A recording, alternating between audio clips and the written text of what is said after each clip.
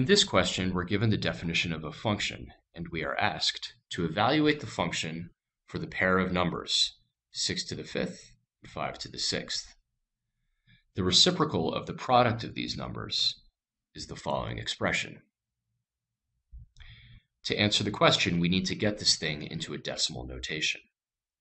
One approach would be to compute the denominator directly and perform long division, but this approach would be time prohibitive.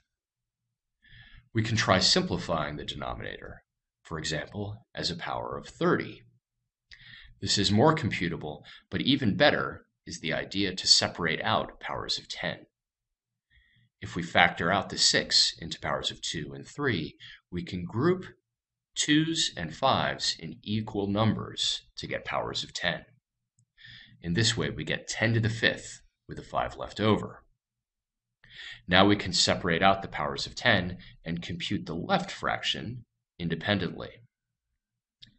3 to the 5th is 243, so the left fraction is 1 over 1215. We can begin this computation by long division. We can stop once we get an 8 because we are counting zeros, not going for an actual value. The number 1 over 1215 in decimal form has 3 zeros to the right of the decimal point before the first significant digit. Multiplying by 1 over 10 to the 5th will add 5 zeros, so the total number of zeros is 8. The correct answer is B.